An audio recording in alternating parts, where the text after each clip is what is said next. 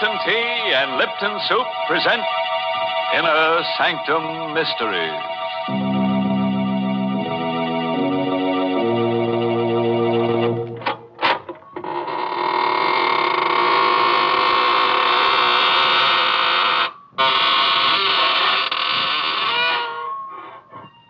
Good evening, students of the mystic marvels of manifold murder.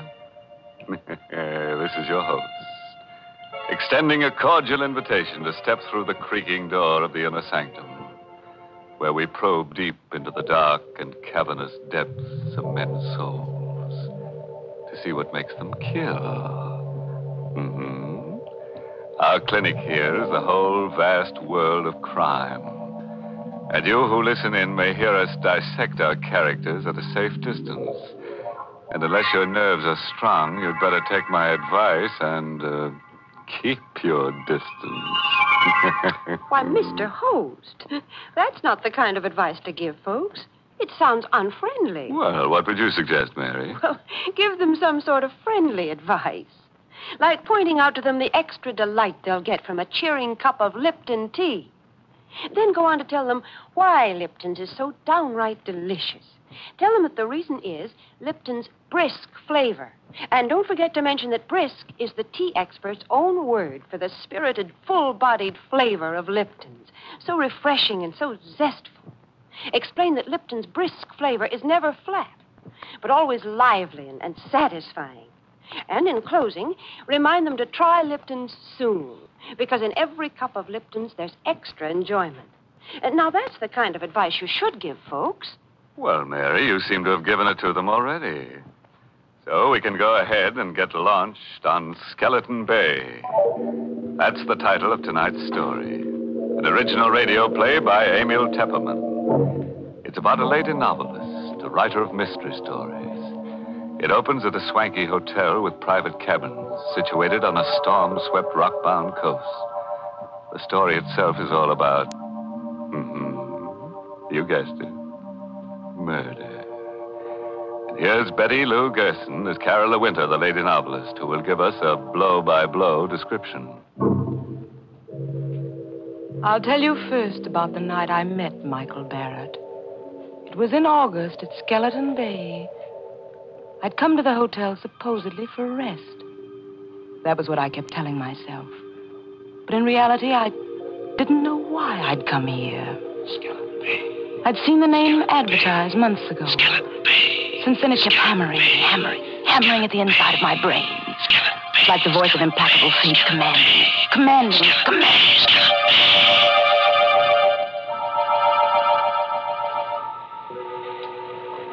Because I didn't like crowds, the hotel manager had given me a cabin near the beach all to myself. It was the middle of the night, but I couldn't sleep. The wind came in from the ocean, howling like a hungry beast across the shoals. And the pounding of the surf mingled with the angry, baffled growl of the sea. I sat at the window in the dark, staring out at the beach. I was restless, excited. It was then I saw the signal. It was just a winking little light a few yards away on the beach. Someone was blinking a flashlight. On and off. On and off. I was able to make out the figure of a man in boots and a leather jacket. He was signaling toward the hotel. But to whom? I had the answer in a moment. A man moved past my window, going down toward the light. He had his collar turned up against the wind, his hat brim pulled low. But I knew who it was. Mr. Field. A small, furtive man who'd come up on the train with me.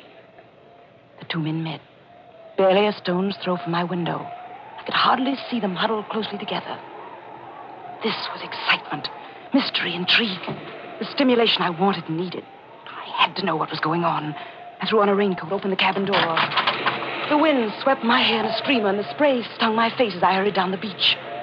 My blood began to race, my heart to pound. For those two men were not engaged in any conference.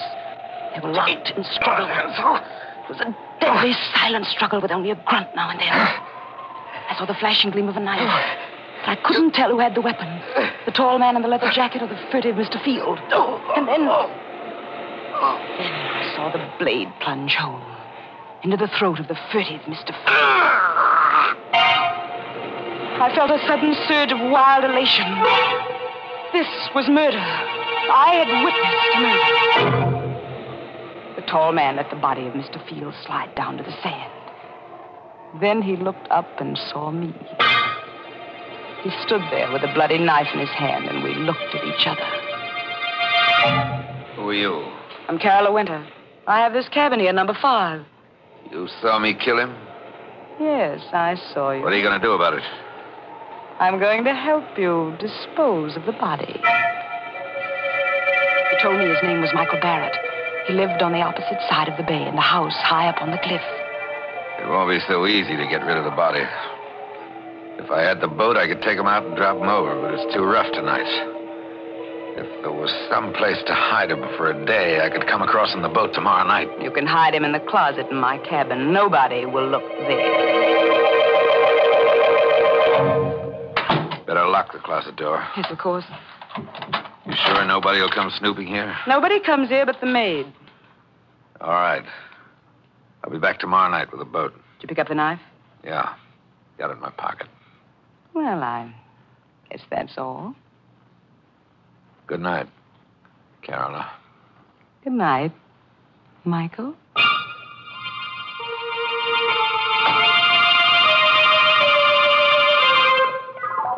All night I sat up alone, with the locked closet door between me and the staring, sightless body of Mr. Field.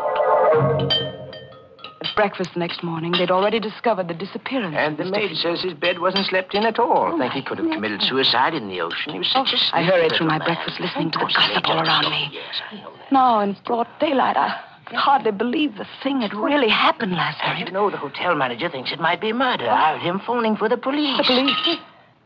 I hadn't counted on that. Anything wrong, my dear? You look sick. I do feel a bit dizzy. I think I'll get some fresh air. Oh, poor dear. It must be quite a shock to her. She came up on the train with Mr. Field, you know. Out in the open air, I let the wind cool my fevered face as I hurried down toward the beach. It was only 9:30 in the morning. A whole day. A whole evening before Michael could come for the body. And the police would be around all day investigating, snooping. And all the time, Mr. Field would be sitting in my closet, staring blankly out of his sightless eyes. When I reached my cabin, I put a hand on the doorknob. Suddenly, I went cold all over. The door was unlocked. I stood still as a statue, listening. Yes, there was someone inside. Someone moving around. I only had my handbag. I had a pistol in it. I always carried it for protection. But my handbag was inside on the dresser. Slowly, I pressed the door open. Half inch, an inch. And then the door creaked. Is that you, Miss Winter? The maid. It was only the maid, of course. She'd be making up the bed. Why hadn't I thought of that? Miss Winter, is that you? Yes, it's I. What are you doing in that closet with those keys? Why, they're just my pass keys, Miss Winter. I was just going to tidy up the closet. I didn't ask you to do anything to the closet. Well, but that's part of the job, Miss Winter. I'm supposed to do that in all the rooms. Well, you leave this one alone. Keep away from that closet, do you hear? Yes, Miss Winter. But I was only trying to help. When I want your help, I'll ask for it. Now, please leave at once. Just as you say, Miss Winter. I'm sorry if I did anything wrong. Did she suspect anything? I hadn't liked her tone. Why? Why had I been so sharp with her? Now she'd surely think there was something in the closet. Something she shouldn't see.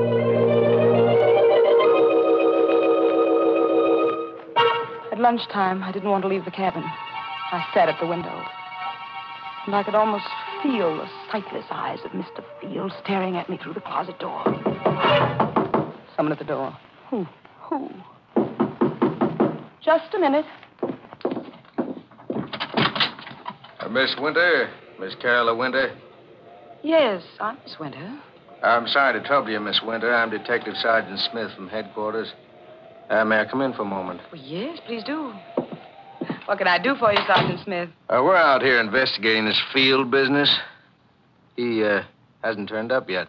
Well, I'm sure he will in time. Well, I wish I could be so sure, Miss Winter. What do you mean?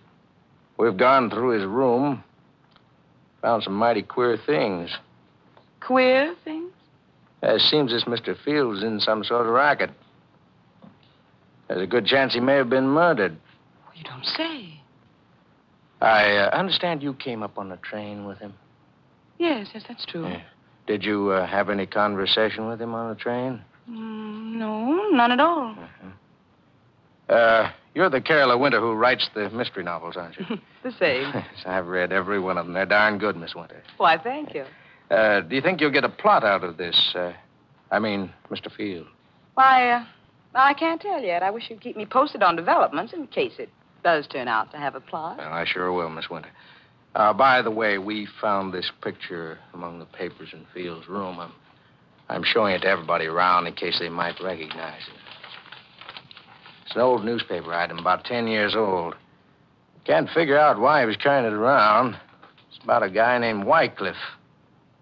It's wanted for murder in Canada. Here, take a look at it. I felt the blood racing in my veins, pounding at my wrists. The picture of the man named Wycliffe, who was wanted for murder in Canada, was a picture of Michael Barrett.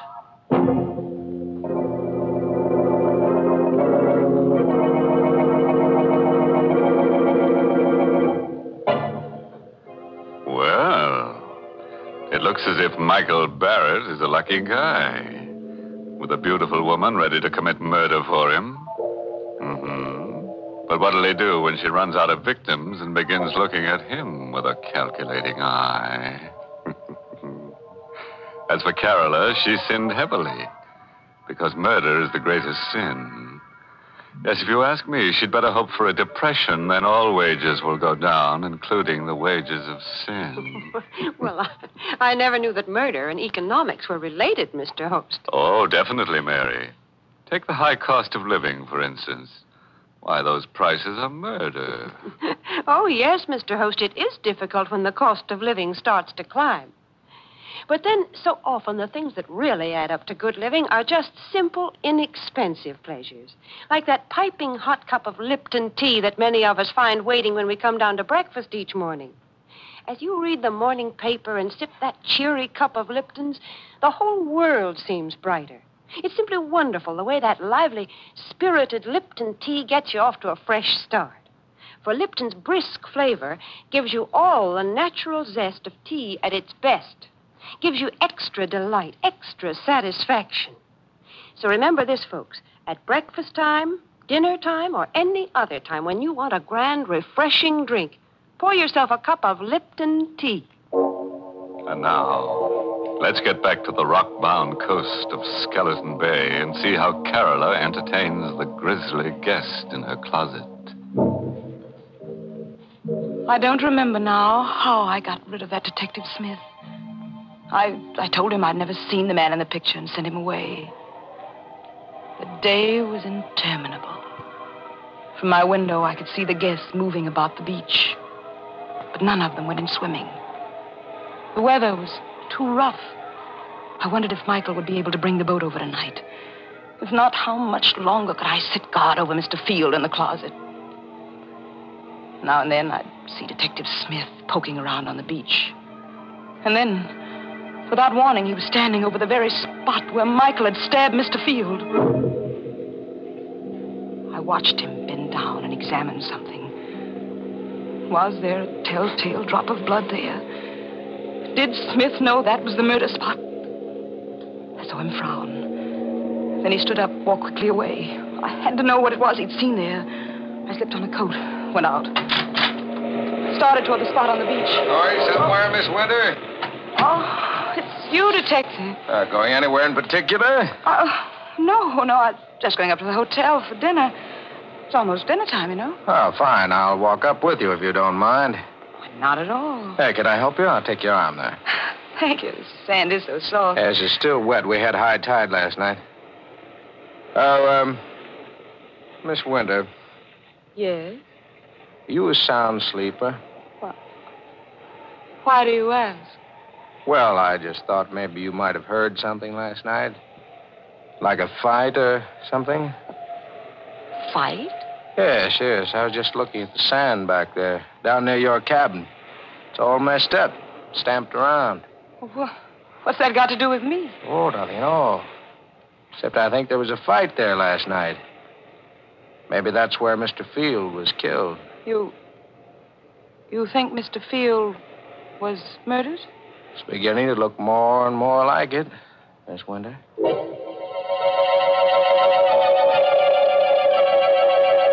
Somehow, I don't know how, I managed to get through with the dinner. I hurried back to the cabin. I stopped at the door, shocked and unbelieving. There was a light inside. Someone was in there. This time, I had my handbag with me. I took the pistol out. Once more, I inched the door open. It happened. The thing I feared. The closet door was open. And there was the maid, stooping over the body of Mr. Field. What are you doing there? The body. It's Mr. Field. You killed him. Suppose I did. What are you doing with that gun? What do you think? No. Oh. The wind was high, and the weather was rough. And fortunately, no one heard the shot. I pushed her body into the closet next to the body of Mr. Field and closed the door. Now I was a murderer, too.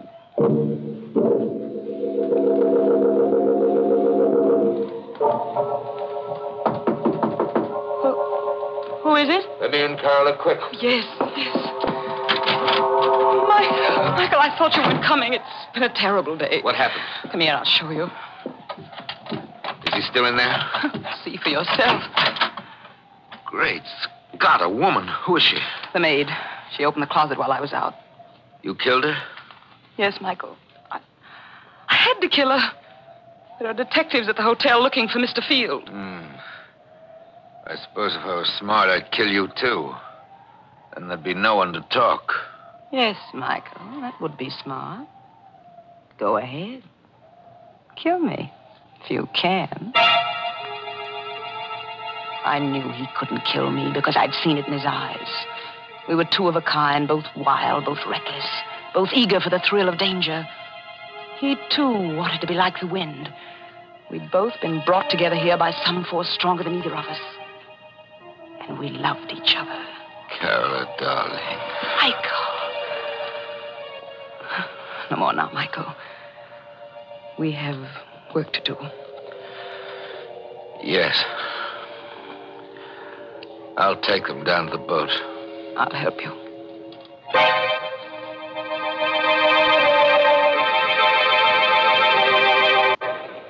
We carried Mr. Field and the maid down to the boat.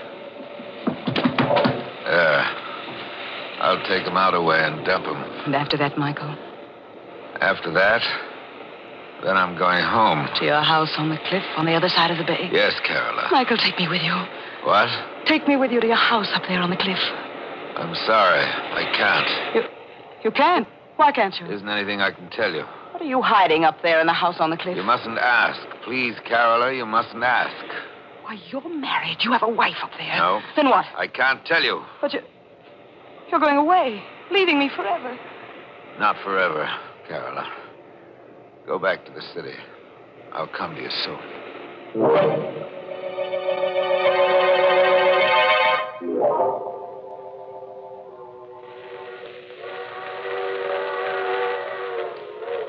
I returned to the city and waited. I waited a week, a month. But Michael Barrett did not come. I wrote to him, but there was no answer.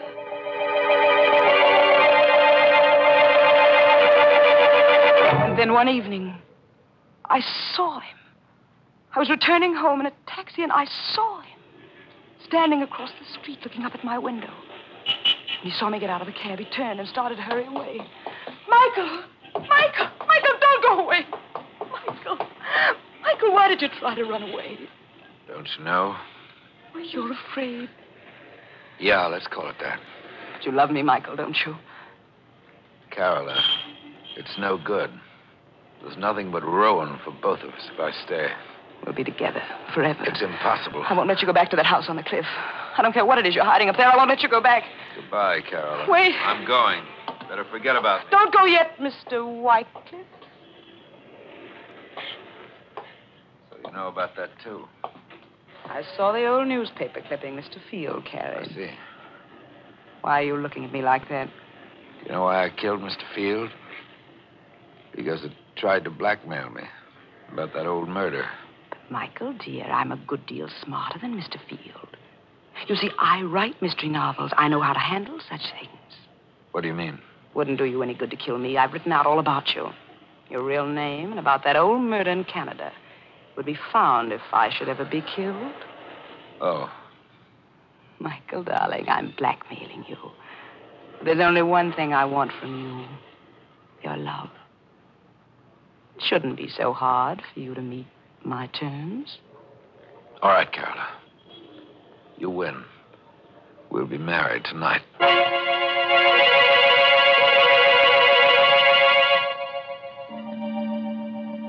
Soon after we were married, Michael began going out evenings.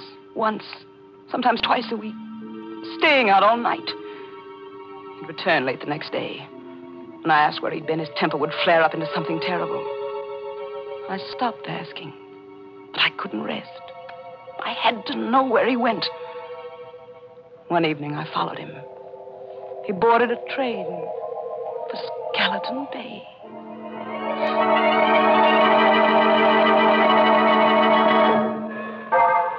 At Skeleton Bay, he set out to walk from the station, and I followed. It was no longer summer. Trees were bare, and the night was forbidding. I kept behind him when he skirted the bay to the narrow road that led up toward his house high on the cliff. It was a small stone house, and the wind whistled around it, against it, and above it.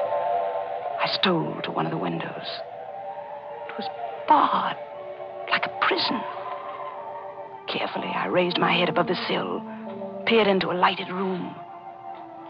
Michael was there, with a woman. For the first time in my life, I knew the meaning of frustration, jealousy.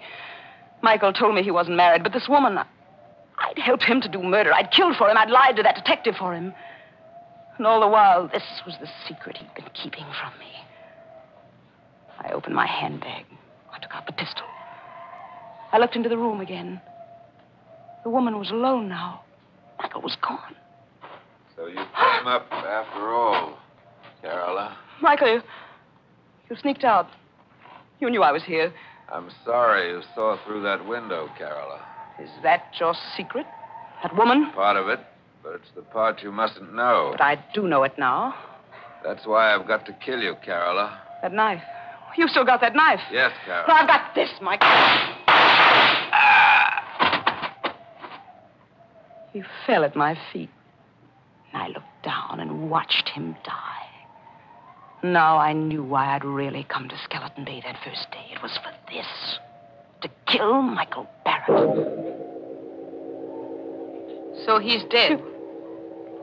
At last. You've killed him. You, the woman in the house. You saw me kill him? Yes, I saw you. What are you going to do about it? Help you dispose of the body, of course. Help me dispose of the body. Well, those were the very words I'd said to Michael Barrett down there on the beach. Now this woman was saying them to me. Who are you? I'm Lisbeth Wycliffe. I'm Michael's sister. Sister?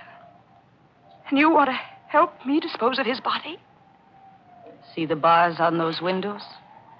Yes. I've been a prisoner in this house for 10 years. You what? Michael killed the man I was going to marry 10 years ago in Canada. He murdered him. But this house, this prison... Michael brought me here. He's kept me a prisoner because he knew if I got free, I'd tell the world he was a murderer. That's the secret. A secret he wouldn't even tell me. I shot her. Yes, I killed her, too. There outside the house, and she fell beside Michael. And I rolled both bodies over the cliff, down into the sea.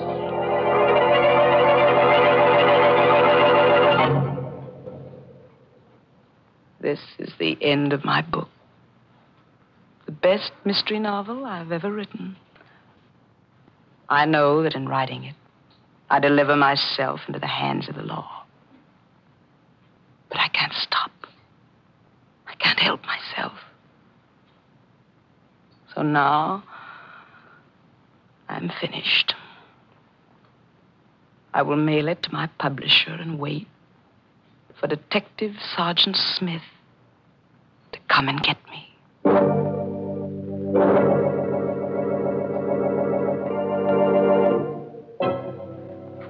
Well, it looks as if Carola's mystery novel will earn a lot of money after she's executed.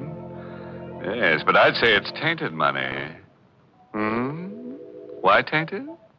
Because she'll be dead, and a ghost can't own money. So taint hers. The trouble with Carola was that her conscience was too little and too late. It told her not to commit murder after she'd done it. Well, that's certainly too late, Mr. Host. Oh, yes, Mary, especially for her victims.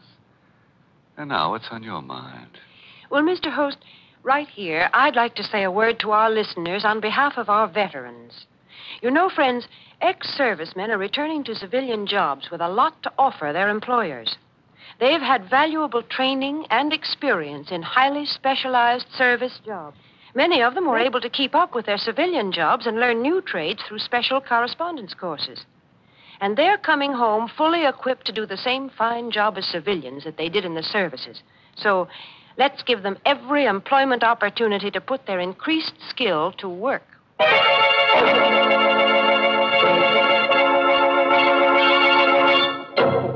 And so, friends, we take our leave of lovely Carola Winter. She would have been better off if she'd remembered that the pen is mightier than the sword, because the sword is leading her right back to the pen anyhow. Oh, yes, and remember, friends, when you go on a vacation, always insist on plenty of closet space, as you never know what unexpected guests might drop in or drop dead. By the way, this month's Inner Sanctum mystery novel is Death in the Limelight by A.E. Martin. And next week, the makers of Lipton Tea and Lipton Soup will bring you another Inner Sanctum mystery directed by Hyman Brown. It's about a young chemist who discovers the secret of perpetual life. But he made the mistake of getting involved with death. So, until next Tuesday, good night.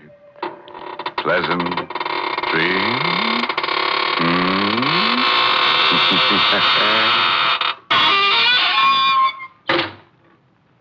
Here's a swell dish, folks, that's easy to make and mighty easy to take. Lipton's Noodle Soup. You can prepare it in a jiffy, and the whole family will love its delicious chickeny-tasting broth, so full of tender, golden noodles. Lipton's Noodle Soup has all the fresh-cooked, homemade flavor of grandmother's noodle soup. Yet it's economical. It costs less and makes lots more than canned soups. So get Lipton's Noodle Soup Mix tomorrow. And don't forget to tune in next Tuesday night for another Inner Sanctum Mystery. This is CBS, the Columbia Broadcasting System.